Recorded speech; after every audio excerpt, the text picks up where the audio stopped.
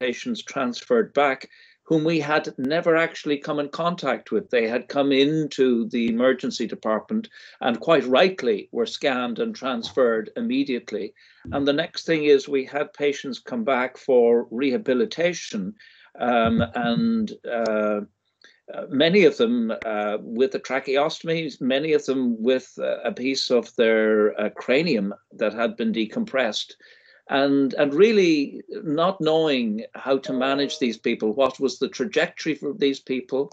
And of course, as we all know, the National Rehabilitation Hospital has been really underfunded and understaffed for many years. And so access for these to rehabilitation was difficult.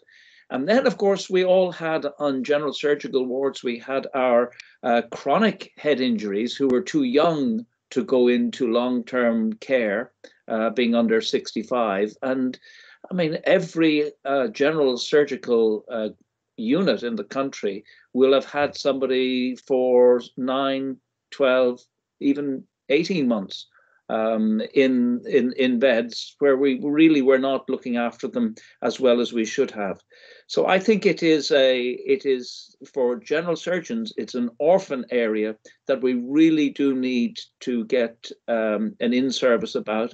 And maybe, and it's not a litany of complaint, it's a statement of fact. And so I think it would be very helpful to hear Ken Mealy set the scene from a general surgeon standpoint. And then we look forward very much to Mr. Javalpur telling us about what really has happened in neurosurgery in the major unit in Beaumont Hospital, and how we can probably better interact and liaise for the better outcome of patients. So Ken, I'll leave it to you to start. Thank you, President. And the good news is I've only got 3 slides. I thought I was going to come behind Mohsen, and he would have told you all you need to know about neurosurgery. Not that I'm going to tell you, but I'm going to give a perspective from working in a smaller hospital. And you've actually touched on a lot of the issues that I'm going to address, Ronan. And the other disclosure is I'm not a professor, so I need to get that out there. I thought I'd just give you some of the national data. This is the HYPE 2019 data set. There's just under 3,000 discharges for intracranial injury. These are trauma cases. And you can see they're fairly well split between the Model 3 and the Model 4 hospitals. And if you look at the discharging consultants, just under 200 consultants discharge these just under 3,000 patients. So you know, on average, the average general surgeon around the country is probably discharging 12 to 15 head injuries every year. So it's not uncommon, but I'll refer back to it in a moment. That sense of unease that the President indicated about looking after patients out with one's specialty.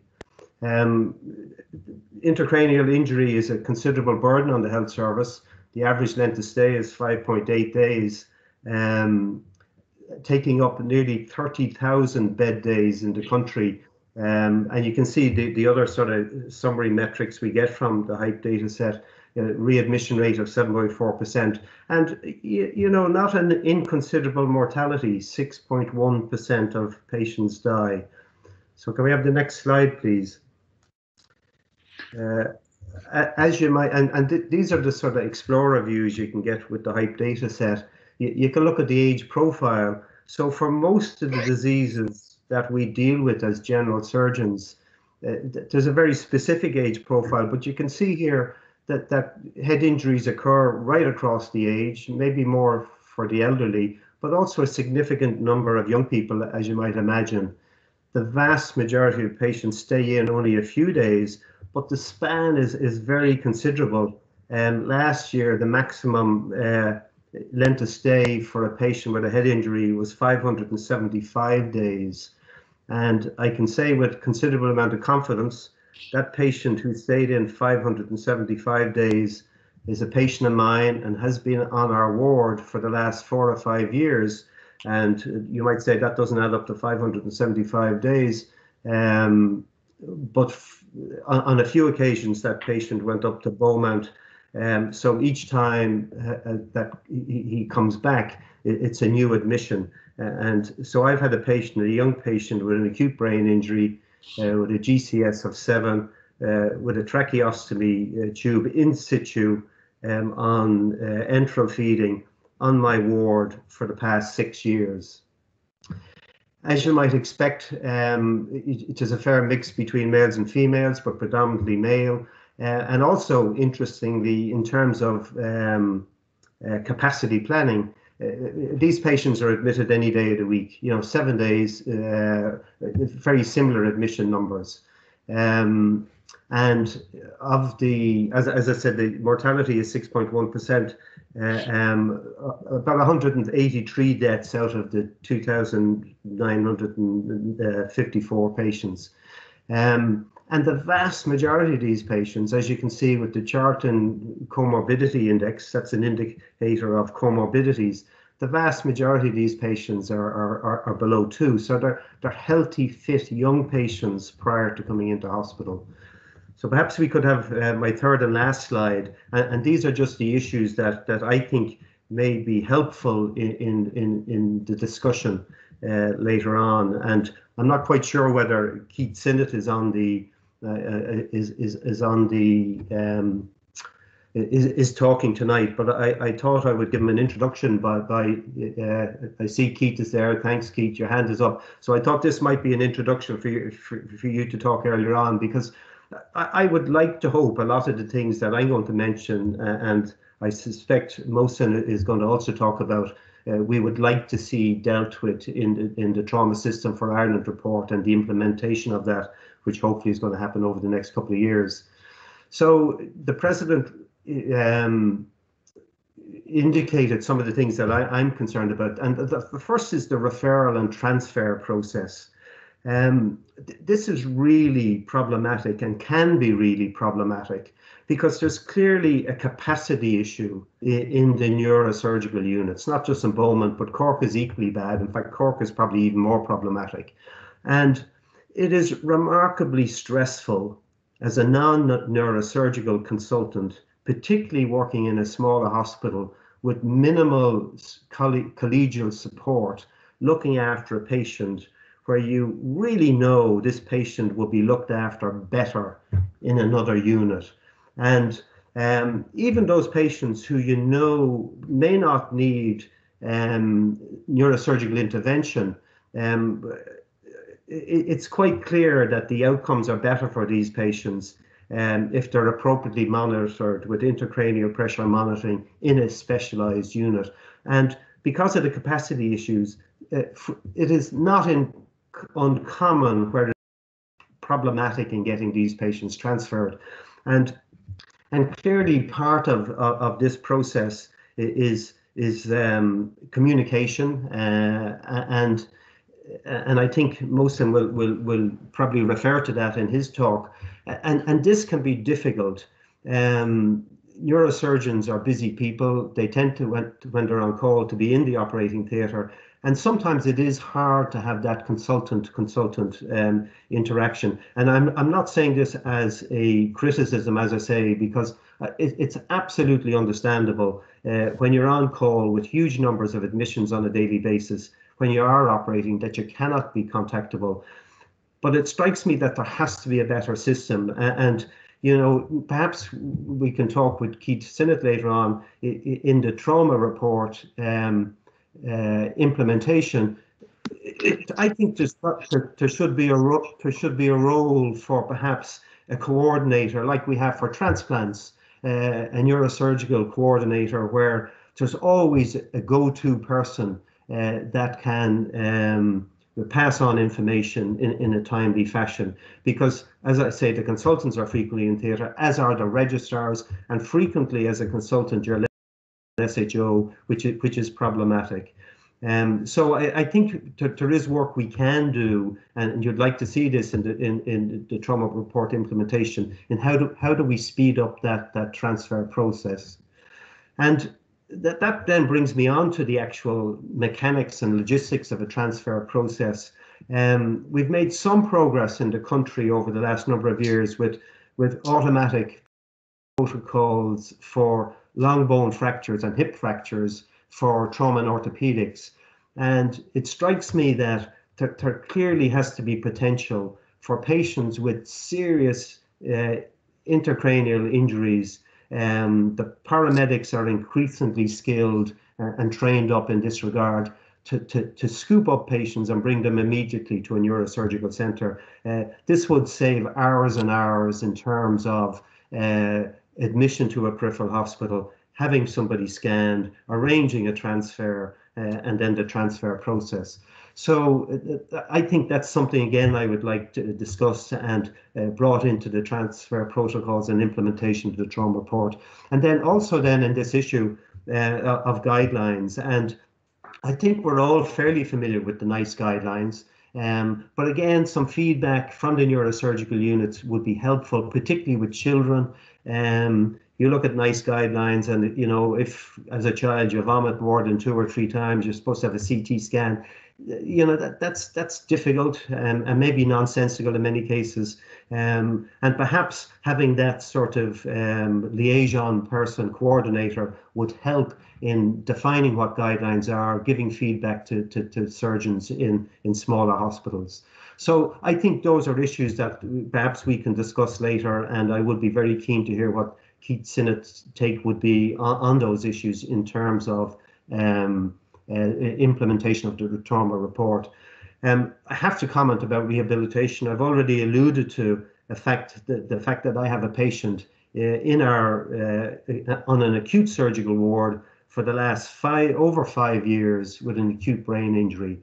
This is the least appropriate place for this patient. I am absolutely gobsmacked that he's still alive, and that's a credit to my nursing colleagues and our therapy support colleagues, our physiotherapists and occupational therapists. And it's absolutely clear that when patients are discharged back from Beaumont, we need to really have a much more robust rehabilitation protocol. And again, that's not a criticism of the National Rehabilitation Hospital in Dún Laoghaire. I've had numerous conversations with Mark Delargy. He has visited it on occasion when we've had patients, problem patients that in need of rehabilitation. Again, it's a capacity issue, and one would love to see this supported and more resource going into it in the future.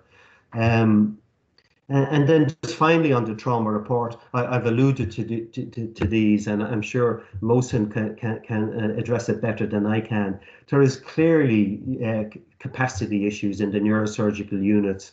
It has to be ideal that anyone with a defined serious neurosurgical injury, whether they require surgery or not, should be transferred and looked after in a neurosurgical unit.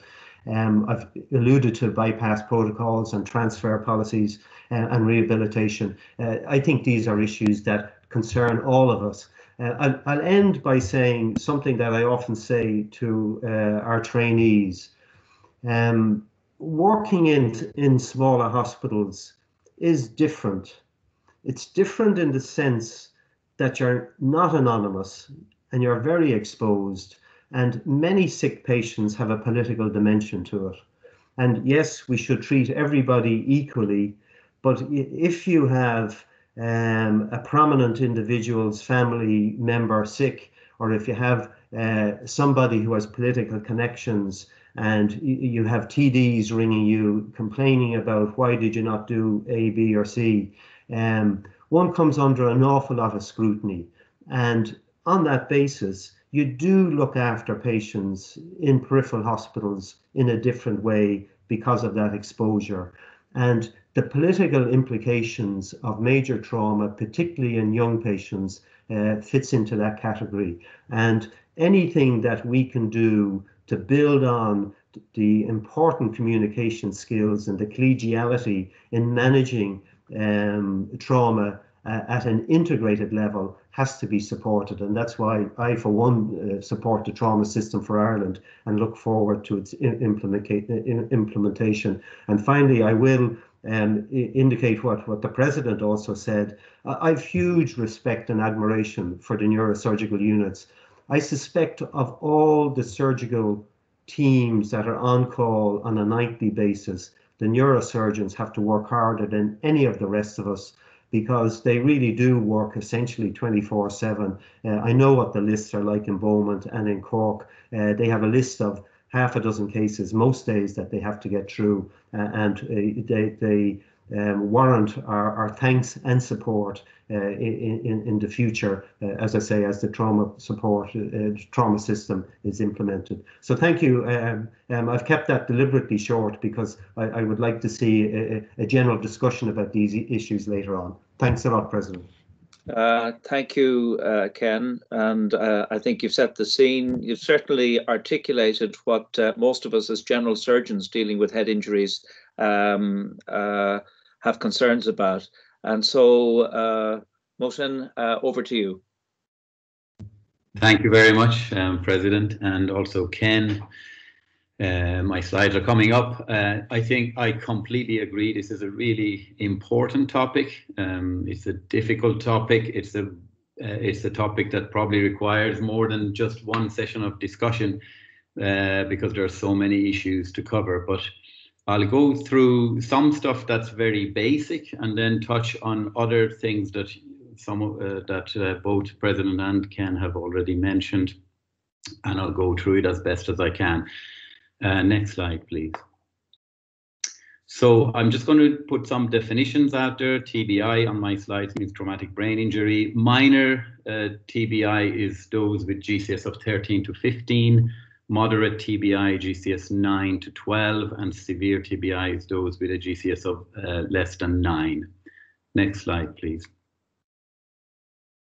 So this is the problem. It's already been mentioned, in that capacity is our problem.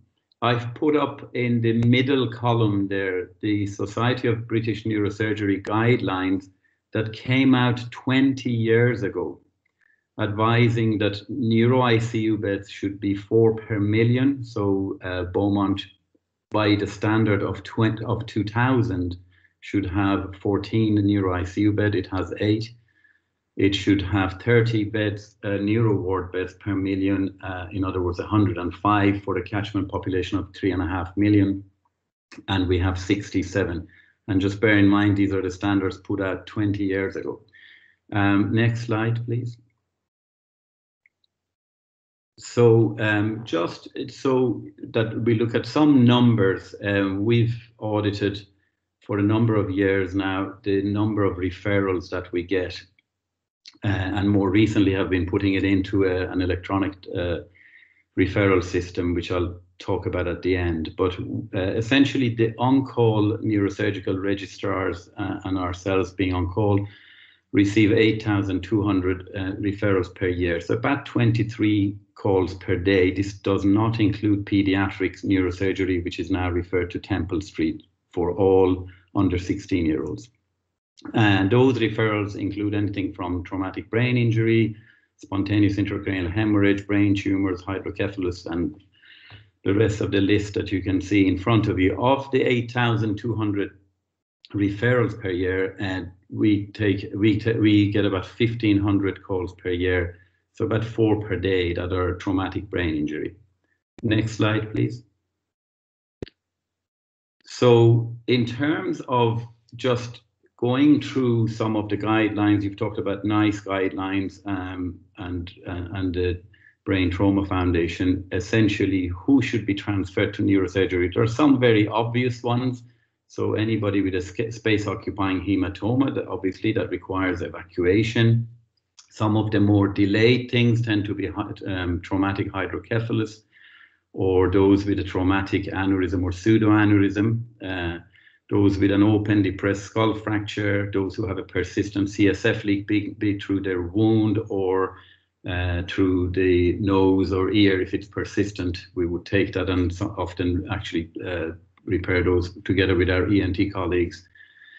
The important group, I think, that you've all been discussing is that NICE guidelines would say that all patients with a GCS of less than 9, so anyone with a severe TBI, irrespective of whether they need a neurosurgical procedure, they should really be in a neuro center. And that's not just because of the presence of a neurosurgeon, it's also because of a neurointensivist, neurosurgical nurses, and everything that goes with it.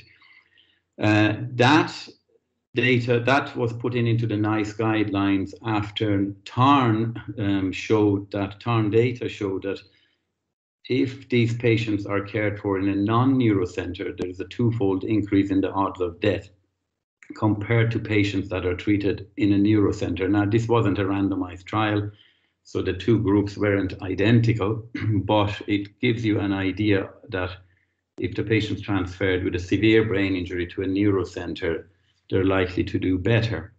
It's also important to note that 60% of major trauma patients, so those who have an injury severity score of more than 15, have intracranial injury. So that list is kind of pretty much people that I think we would all agree should be in a neurosurgical center. But obviously anyone really with a head injury with an abnormal CT scan should be at least discussed with the neurosurgical team.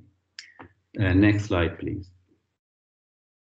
So these are some of the easy ones for decision making. The scan on the left, on your left, is an extradural hematoma with mass effect, and the scan on the right is an acute subdural hematoma with mass effect. Clearly needs urgent transfer to a neurosurgical center for evacuation. Next slide, please. But some of the patients you've been talking about probably fit this pattern of scan. So the one on the left shows bifrontal contusions. They don't need to be evacuated. At this point in time, the basal cisterns are open and the patient doesn't actually need any actual craniotomy or burr hole or anything like that. But 12 hours or 24 hours or 48 hours later, you might get a lot of brain swelling, and that's when they decline in their conscious level, or if they're already intubated, they actually fix and dilate their pupils and die. And these patients require ICP monitoring to allow medical management of their intracranial pressure or a decompressive craniectomy. The scan in the picture in the middle shows very much a diffuse pattern of injury with brain swelling and the effacement of the basal cisterns. And these are the patients that we'd like to transfer to Beaumont for ICP monitoring, which you see in the picture on your right with a bolt that's inserted into the brain. This one that they've shown here also does the tissue oxygen measurement, which we're just about to implement in Beaumont. Next slide, please. So patient Ken and President have been talking about where they can stay on your wards for many, many months with part of their skull missing. Is this sort of patient with subdural hematoma, contusions, brain swelling, and that's the intraoperative picture of a decompressive craniectomy, and you can see the swollen brain just protruding out of the craniectomy defect, and then we close the skin over that, we leave the dura open. This is one of those procedures I think, Ken, your patient probably went through, and it's one of those procedures we think a lot about and we don't always get it right. And the problem is that you know that it's a life-saving procedure, but you also know that potentially you could end up with an extremely disabled person, and making the decision as to who you actually do the decompressive craniectomy on and who you don't can sometimes be very, very difficult. Next slide, please. A little bit about the information that we'd like to hear when we receive a call. I like actually, instead of talking about GCS, maybe to talk about EMV, because when you add those numbers together, it's not quite as helpful because the motor response is really important to us. It's the most important prognostic factor is the motor response. So we much prefer if you break it down into eye-opening, motor response, and verbal response separately. Pupil size and response to light is obviously extremely important, especially in unconscious people, in unconscious patients, because it's your only measure of intracranial pressure unless we get our hands on them and put an intracranial pressure monitor in. And then obviously the basics, pulse and blood pressure, any focal neurological deficit, is there an open wound, is there CSF leak, and obviously other injuries, and some of these other injuries could take priority over the head injury if the patient has major intra-abdominal injury that needs to be sorted out first. Comorbidities and any antiplatelets and anticoagulants, and the new anticoagulants have caused us a lot of problems, particularly the ones that can't be easily reversed. Next slide, please. Now, talking about management in a non-neurosurgical center, I just want to cover severe traumatic brain injury, so those with a GCS of 8 or less. Obviously, airway, breathing, circulation. So GCS of less than 9 means intubate and then transfer. Assess the pupils regularly in these patients. Sometimes we find that on transfer, people forget to actually check the pupils, and on transfer, 1 or 2 pupils may become fixed and dilated. And if you're alerted to that, you may want to give extra mannitol or temporarily hyperventilate and just en route to Beaumont manage that raised intracranial pressure. Rapid transfer is obviously key. And I often get asked about intracranial hematoma evacuation in a non-neuro center. In the last 9 years I've been in Beaumont, I think that has had to be done once or twice only. It's an extremely rare situation. If you're really far from us and the patient is literally dying in front of your eyes, a burr hole may have to be made in a non-neurosurgical center, but it is extremely rare, and we would prefer if the patient is stabilized and transferred to us. I think the problem with doing these procedures in a non-neuro center is that they are extremely rare. If you look at the number of extradural hematomas to us in a year, it's probably less than 60, and not all of those require evacuation. For somebody who's not doing it all the time to suddenly have to do it, I think is very, very daunting. Other injuries, as I said, like a major intra-abdominal hemorrhage, may take priority over the head injury. Now, you've asked me to talk about the ones that we don't transfer. So in terms of those with severe brain injury, I suppose it shouldn't actually happen. All of those with a GCS of less than 9 should be with us, but I know that it still does happen. Some of those are those with unsurvivable injury with fixed dilated pupils. Some may be very elderly with very poor baseline performance. And some are with a normal scan with high alcohol levels, which is causing their kind of pseudo reduced GCS. And that's actually part of the issue with direct transfer of every severe head injury directly to a neurocenter, because these patients probably account for about half of those with a GCS of less than 9, and you will just completely swamp a neurosurgical center with its current facilities. And then with patients that do end up in your hospitals on a ventilator with a severe brain injury, I suppose, you know, as I say, it shouldn't happen, but when it does happen, regular communication with us in Beaumont is very important. And I'll come to that in a minute. Next slide, please. So these are the TBIs referred to us between 7th of March and 28th of October. It's because on 7th of March, we put in a kind of a referral system that at the moment, our own registrar are filling the data, but I'll show it to you at the end of the presentation. So it's a period of just over 6 months, and it's 877 referrals. Of those, 74 fall into the severe category. So only less than 10% of patients fall into the severe category. Another 57 are moderate injury. You could argue all of those 74 plus the 57 should really probably be with us. And then 721, which is the vast majority, are mild head injuries, which are the ones that a lot of you end up managing. Next slide, please.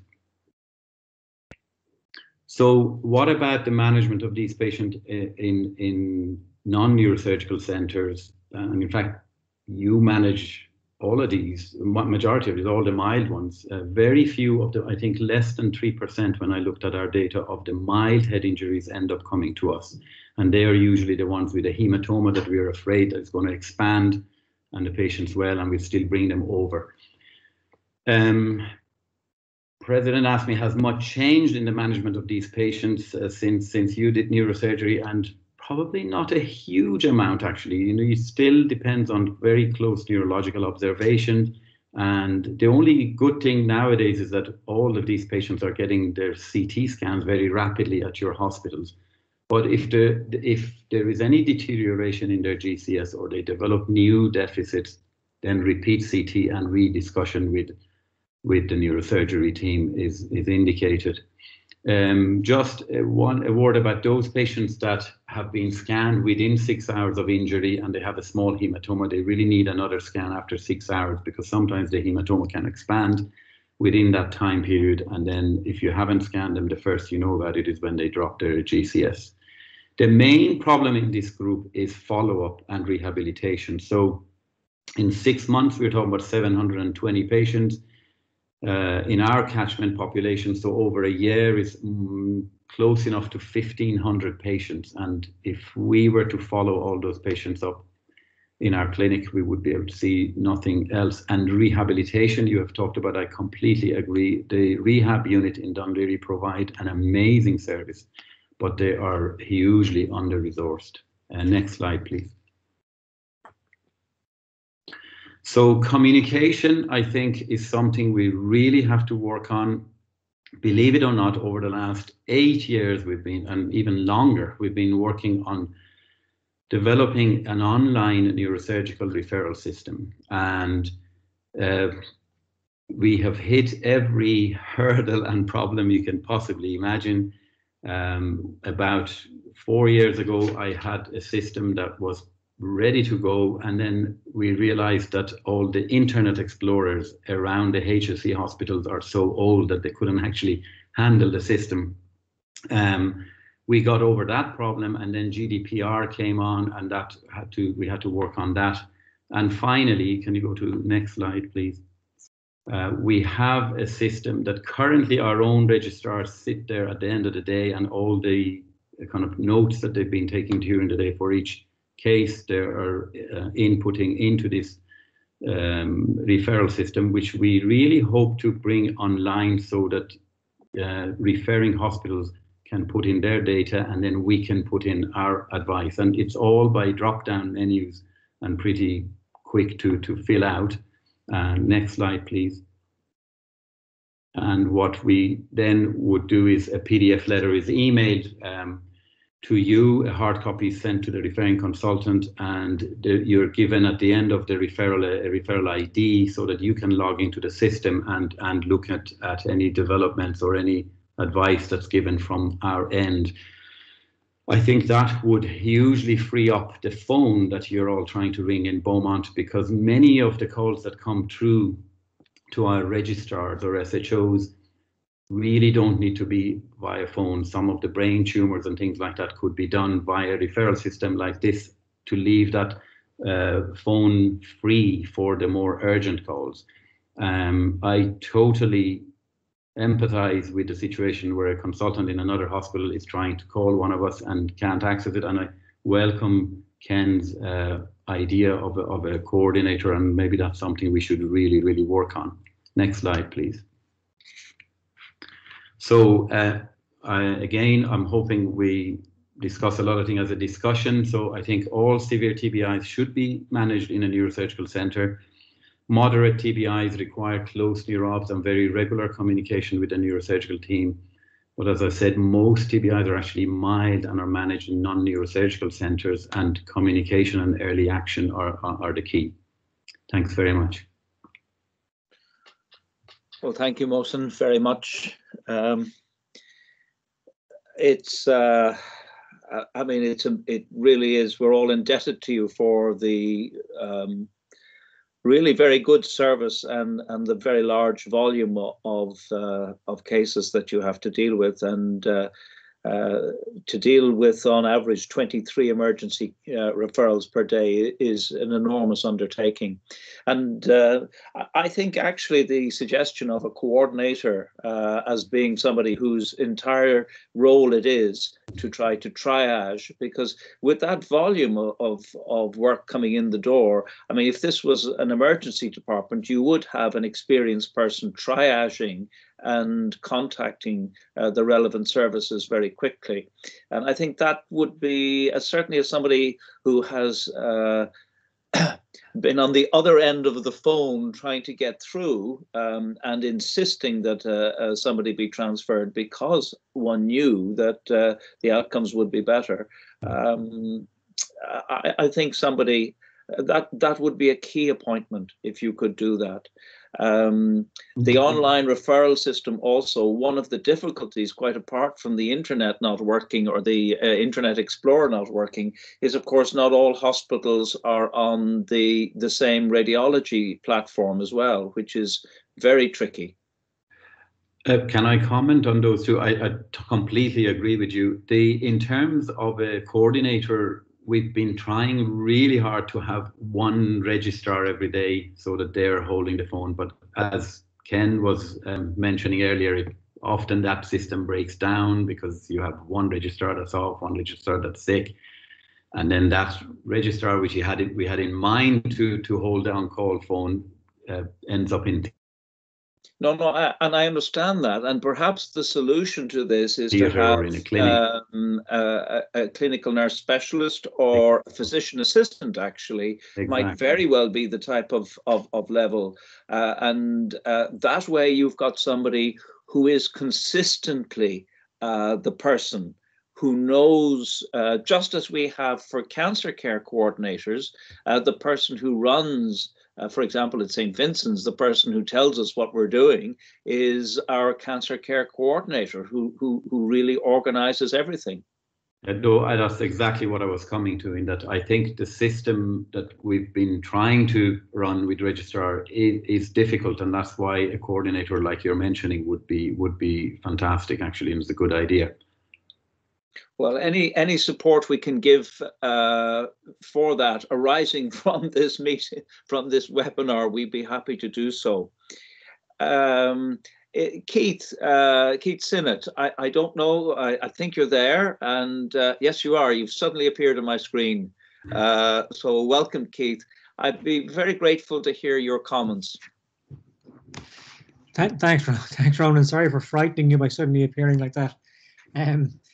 Thanks very much, Most, and that's fantastic. I was kind of, earlier in the week, I was asked to write something somewhere, and I was described as a neurosurgeon, so I felt very important. But I had to point out to them that I wasn't, in case that somebody thought I had delusions of grandeur. I'm nearly a neurosurgeon. Keith, we've all known that you're just a mere mortal. I mean, so much of what you've said is so relevant to the trauma system, and it's kind of a shame in lots of ways that so much of the attention is to the kind of major trauma center, which to a large degree is irrelevant, because what needs to happen is you need to address capacity, you need to address movement throughout the system, and particularly you need to address egress, because it's fairly plain that when you've got a very bad head injury that needs an operation, you get to Beaumont quickly and you get it. And yeah, we can improve things in the system to get that to happen and to coordinate things, but it's kind of getting out and making sure that the full benefits are realized. There's a few of the things you've spoken about are kind of active and live as part of the planning for the trauma system. One, you mentioned a coordinator, and actually the trauma system, each of the networks is going to have a trauma coordinator and a rehab coordinator, trying to piece together all the different bits. So they'll have kind of two roles to play going in both directions, and hopefully those appointments will be relatively imminent. Communication, again, it's interesting to hear what you've said, because we had all the same problems with electronic referrals with the spine service, which is not a million miles away. And again, one of the things we're trying to do as part of the trauma system is to ensure communication across the whole system. Things like GDPR are a massive issue, and the unbelievable inertia of the system to introduce any kind of ICT enhancements are kind of beggar belief in a large way. And Mr. President, if there's something the RCSI could help putting pressure on the Chief Information Officer in the HSE to move a little bit more quickly would be really, really useful. And those are things that have been spoken about before, kind of good. I can talk for ages about this, and I'll try not to, but you mentioned a couple of things. One was rapid and direct transfer to the Neurosurgical Centre. And that is something that will probably become more realistic in the trauma system because of well-placed and well thought out triage and transport protocols, a lot of which are in place at the moment. And the other thing that may help that, particularly with regard to head injuries, is I think 3 weeks ago, the first class of critical care paramedics started training. And ultimately, although there's a bit of way to go, these may be people who can provide things like neuroprotective anesthesia in the field and rapidly transfer people. So that's all a possibility and something that'll help. You mentioned the difficulty of overloading the system, and kind of the other end of it will be the concept of repatriation. And currently, I'm sure most of you have the same as we have in the spinal unit. The tradition is you come from hospital A, you go back to hospital A when you've had your initial management, even if hospital A is not the best place for your particular injuries. And even sometimes if hospital A is actually further from where you live because you were on your holidays when you had your accident. So again, the trauma system will work as a network so that your repatriation is to the facility that's closest to where you live and where you can get what you need. And getting what you need is really the crux of it. And all of these kind of things, any condition that leaves you with a long-term potential for disability and with a requirement to rehab needs rehab. And the rehab side of things is upfront and kind of very important in the what we plan for the trauma system. And there's a few ways of trying to enhance that. The NRH is underfunded largely because it needs to do more stuff than it does. So the NRH is actually a bit like Mosen looking after all the minor head injuries. An awful lot of what ends up there doesn't necessarily need to be there, because a lot of the patients who are in the NRH could have what they require in an appropriate rehab facility closer to home. I think I saw a figure, and don't quote me on it because it may not be completely correct, which was that about 30% of the patients in the NRH require acute complex specialist rehab, so the high-end stuff. And a lot of the other patients could get their rehab elsewhere. And what we're hoping to do is implement a series of rehab, post-acute rehab facilities around the country as part of the network. And part of it is a bit of a hearts and minds job, because currently, and again, you'll all have seen this, patients and the representations from the TDs that you get, Ken, are often because the patient wants to go to Dunleary, even though all they need is something that can happen in the local community hospital often. And it's to try and encourage people that they're getting the same level of rehab elsewhere. And then the other thing with the very complex patients, like the one that Ken described, that we see in the spine world, which again I'm sure is completely the same in the head world, is patients who really do have very significant and expensive rehab requirements. And sometimes these are in the hundreds of thousands of euros per annum is what people require to have nurses available in the home and have healthcare assistants, etc. And currently all of that is delivered by the local community rehab services. And often what you'll find is the budget for one patient's care is greater than the budget for that entire community area. So clearly that's kind of a problem that can be solved, or that can be difficult to solve.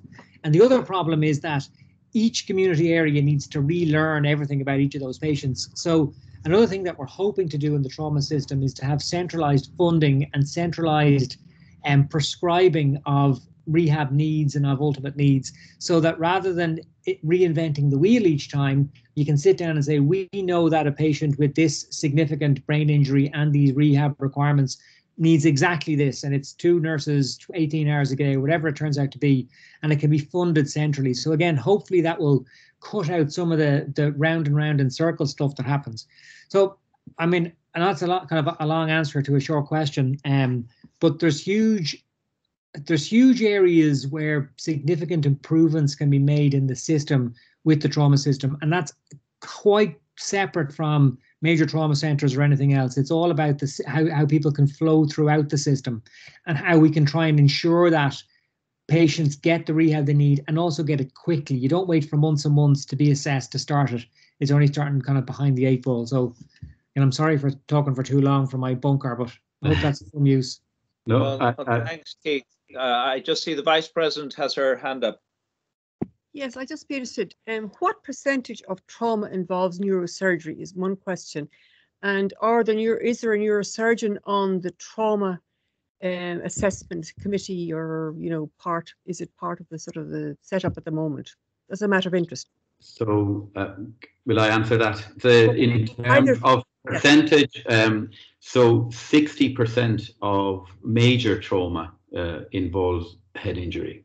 Okay. And if you look at the data that's coming from all the trauma centres in the UK, the biggest share of the most kind of, if you want, present specialty in the major trauma is neurosurgery. It's head injuries basically, and it's the most important determinant of poor outcome. So those who the head injury is a major part of major trauma, and it's a major determinant of the outcome.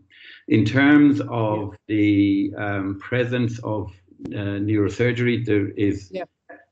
There wasn't previously. There's now a committee that I've been invited to take part in just a few weeks ago, actually. So Keith can say more about that, maybe. Can I ask about transfer of patients? Now, clearly, if there's a 1 hour transfer to the neurosurgical centre, ground transport, or even 90 minutes. But if you're in Letterkenny and you have a case like this, is helicopter transfer appropriate? Yeah, so I think the first thing I would say is helicopter transfer is not always best. And my own experience of one of the first helicopter transfers I saw, and I know that was a long time ago, but as an SHO in Beaumont, I remember they started a helicopter transfer and the patient, I think, was from Mayo. And I was called down to the A&E in Beaumont because the patient's parents who had driven from there had arrived, and they were asking me, where is the patient?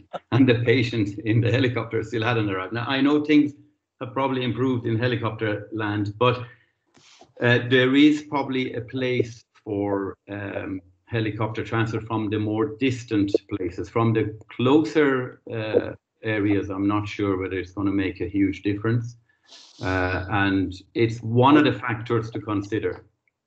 Yeah, the reason I ask is because my wife is a newborn intensive care nurse, and they have really an outstanding mobile intensive care unit system that transfers these very sick neonates.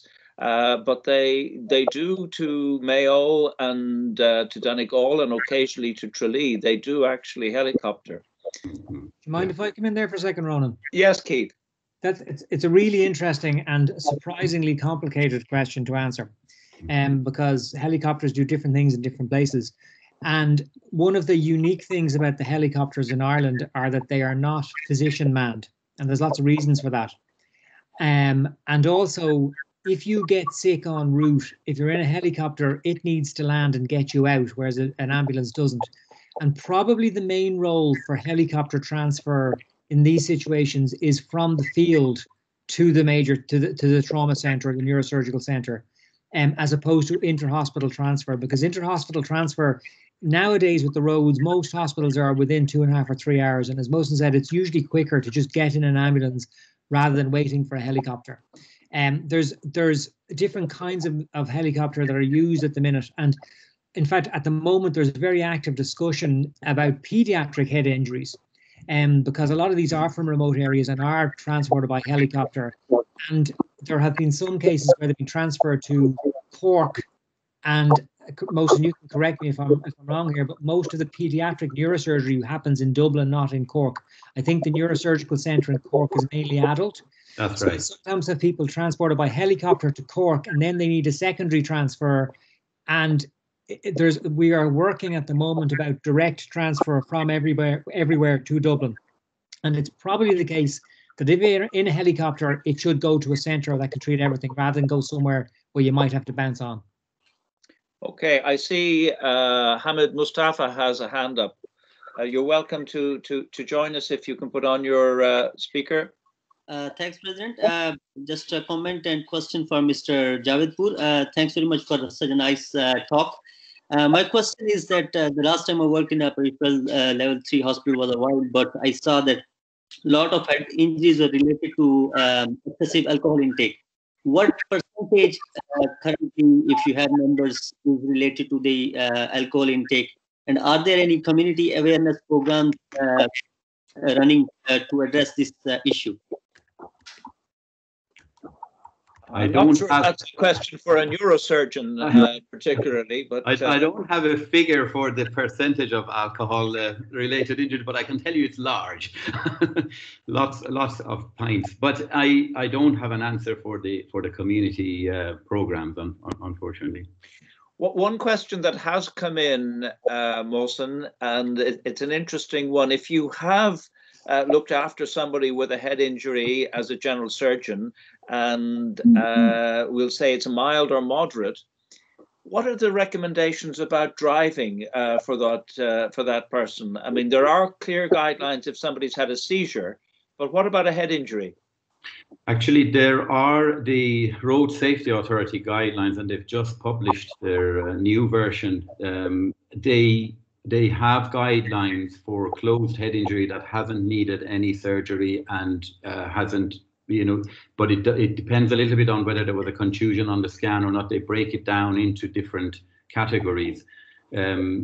I don't want to, they've just revised it, so I don't want to say it off the top of my head, but it's something like a month if there is no seizure and, a contusion or something like that. But they're very easily downloadable from the Road Safety Authority, and it comes down as a PDF file, and you can just search, brain contusion or head injury, and it'll come up under different categories. And then it depends on CT scan findings, any contusions, any subdural, any extradural, any procedure done, any seizures, and then for each of those they will give you, and they give you a different guideline for normal cars and for HGVs.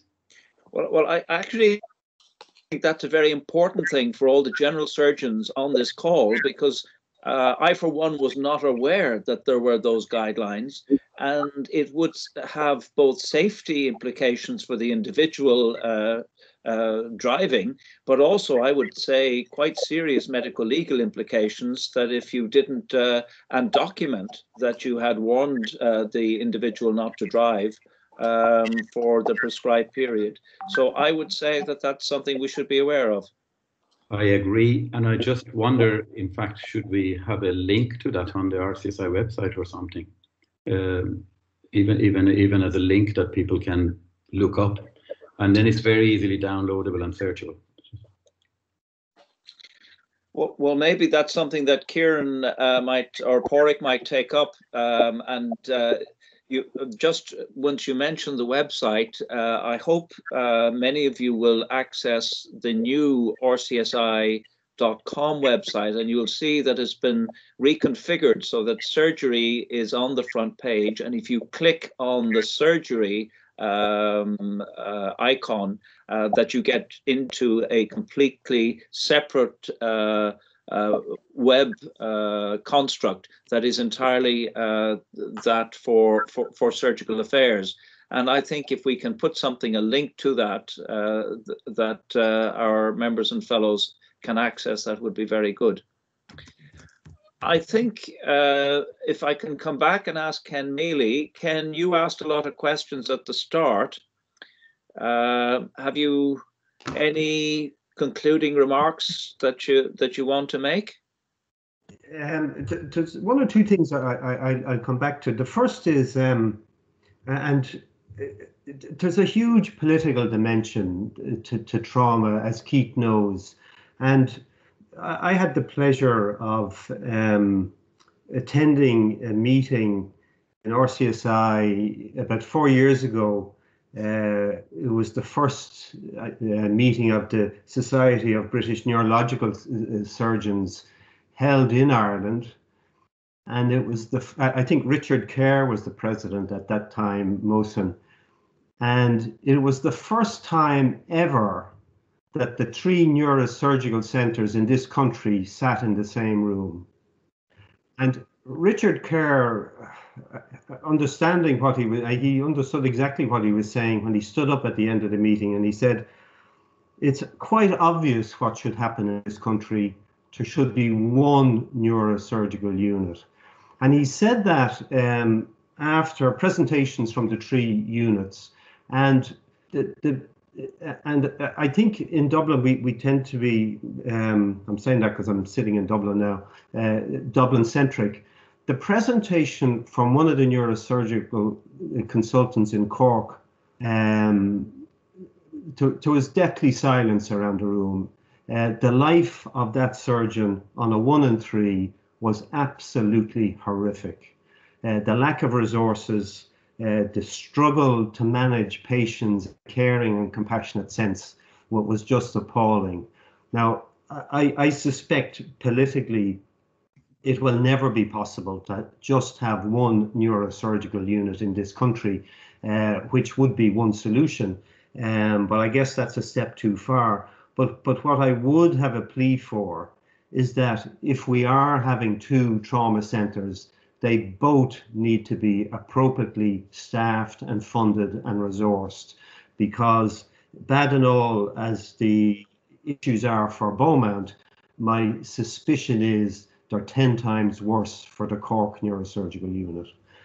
And then just 2 other points that came up from the discussion. One was the issue in relation to rehabilitation. Keith, you talked about hundreds of thousands of euro for 24/7. The patient that I have, who did indeed have a craniotomy 4 years ago, and never had his skull flap reinserted because of infection. We got, it costed for a 24/7 care package for him in the community was €1 million a year. And that's one of the reasons why he's still in hospital. And the other reason, which you also alluded to, was it would come out of a community area budget, a community care budget. And many of us have campaigned for a long, long time that we won't make progress in integrated care in this country until we have complete alignment with the community health organisations and the acute hospital groups, or the regional health areas, or whatever they're going to be called. And it is somewhat disconcerting that Paul Reid seems to be putting that on the back burner, so we won't get that alignment, and we're always going to struggle in terms of integrated care and getting patients back into the community because the budgets are separate. And then the other issue that came up was in terms of GDPR and transfer of data. It might be worth speaking to Colette Tully sometime in NOCA. I put my NOCA hat on, being chair of the board, but we transfer patient data for TARN, for the trauma audit, which is UK based, as you know, and there's a whole series of KPIs. So all the Irish hospitals are involved with TARN, and all the Irish hospitals, or most of them, are involved with ICNARC, which is the ICU National Audit Centre in the UK also. And we share data with both of those audits. And there's been issues in terms of creating the platform that allows us to communicate with those audits, but they are both very successful. They allow us benchmark standards in Irish hospitals against UK and Irish hospitals, and it might be worth considering with any of our data sharing to talk to the NOCA team, because they really are expert in terms of GDPR, data management and transfer. So that's all I would say. I'm really pleased to be part of this discussion. I mean, I think it's absolutely clear we're all on the same page, and I look forward to progress, and I wish Keith all the best in implementation of the trauma report. And as I also said earlier on, my commiserations to the neurosurgeons. I think they probably have one of the most difficult on-call arrangements because of constraints with resource of all of us. So I very much appreciate the support they've given me over the years. Thank you very much. Thanks, Ken. And just before I ask the Vice President to come in, I just see on the meeting chat that Dr. Charjeep, forgive me if I pronounce it incorrectly, has very kindly put up the link to the Road Safety Authority documents. So if anybody wants to get those now, you can go to the chat function and get them. And then, Laura, did you have your hand up? I was actually at stake, but I'd like to take the opportunity of thanking Mohsen and his colleagues at Beaumont Hospital. It's a superb neurosurgical department alongside that in Temple Street. They're always most helpful in every way, and I'm delighted to see that he could help us out this evening. Thank you very much, Mohsen. And just before we finish, I've had 2 WhatsApps. Vice President, you'll be glad to know that your better half is watching us in Bahrain. Oh. And what's even more important is that my son is watching us in Cork. So there you are.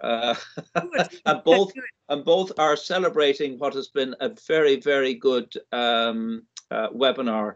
Thank you, Mohsen. Thank you, Keith. Thank you, Ken. Thank you all for contributing. And we'll try and match the standard next week. Thank you very much. Excellent evening. Thank you very much. Thank you. Thank you.